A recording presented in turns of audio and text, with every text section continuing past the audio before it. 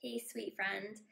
Hope you're doing well today. I want to just chat with you and have a little check in time because I know that when we get so busy and we're running in a million different directions, that we really tend to lose our focus on taking care of ourselves. And self care is such a huge component of keeping ourselves on track. You know, if you don't take care of yourself, then you won't be able to continue doing all that you do and doing the things that you love to support other people and to share your light in the world. So, self care practices are very important in being a spiritual woman and making a difference in the world. And it really helps us to balance out that masculine driven energy that so many of us have to constantly be doing things and being a go getter, working on things and checking all the boxes. So we need that balance, the harmony of both sides of ourselves, because it is about the duality that comes together in us. And this is really how we choose to honor both of those sides. So, here I'd like to take it a step further and talk about how to create more of a self care system for yourself that kind of brings the two together. And it makes it a no brainer to actually let you bring a bit of that masculine side in as you plan and to really take care of yourself in that feminine self care and make sure that you know you're fitting it into your daily practice. And I'm really a big believer in having systems in your life. So it really helps you to function optimally because I don't know about you, but I don't want to have to think all the time. And sometimes I just want things to be super easy and know exactly what needs to happen or what needs to be done to make it nice and smooth. So you probably already have some systems in your life in some way or another. Maybe it's getting ready in the morning or getting your kids to bed at night, or maybe you have a system for just doing your bills and your finances. Whatever it is, I'd like you to also consider having a system for your self care as well so that you know you can work it in. But instead of a system, which is such a masculine word, we can call it rituals instead.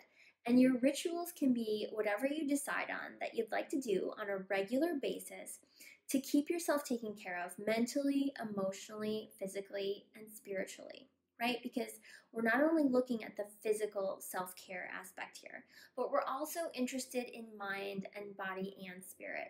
They're all important. So, ask yourself what are some things that you'd like to do on a regular basis to take care of yourself mentally, emotionally, physically, and spiritually.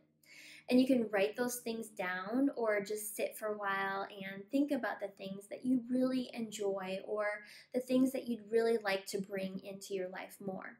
So just make that list or you can visualize them in your mind as well. And start to ask yourself, what would those things look like if you were able to do them? How would you actually be implementing them? And where would you be doing them? And how often or when would you be doing them? So just visualize those things yourself and visualize going through the motions of actually doing the steps in the process that you'd like to implement and get an idea for how it would actually feel to you and how you would practice them. So, to give you some examples here, maybe you could take a nice ritual bath, maybe on the full moon every month, and you could enjoy the energy of that in the soothing water with some essential oils, some candles, and your favorite crystals nearby. You might even add this to an evening of spiritual practice with a tarot reading, or maybe just a cup of tea and reading a good book. Or on the other hand, maybe you choose to honor yourself and you respect your values every week as you shop at your local farmer's market. And you take the produce that you buy at the farmer's market and you enjoy a nourishing smoothie every morning to wake you up. So maybe that practice for you rejuvenates your mind, body, and your spirit as you combine those things that you love with your values, as well as putting healthy things into your body for the day. So, those are just a couple examples, but whatever you choose to do should feel totally aligned to what makes you happy and fills up your cup. Make sure it's giving you lots of positivity and good vibes. There's no exact formula here, except to say that you should try to incorporate some kind of self care ritual in on a regular basis, and it would really help to cover all of those areas mind, body, spirit in your practice. That way, you know that you're giving yourself the best opportunity for balance and good energy in all aspects of yourself. Okay. So I hope you'll consider putting these things into practice and developing some kind of self care ritual for yourself, no matter what it entails.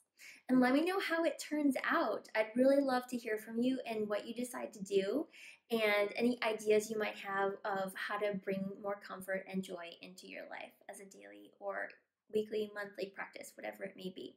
Sending you light and love. I'll talk to you soon. Bye.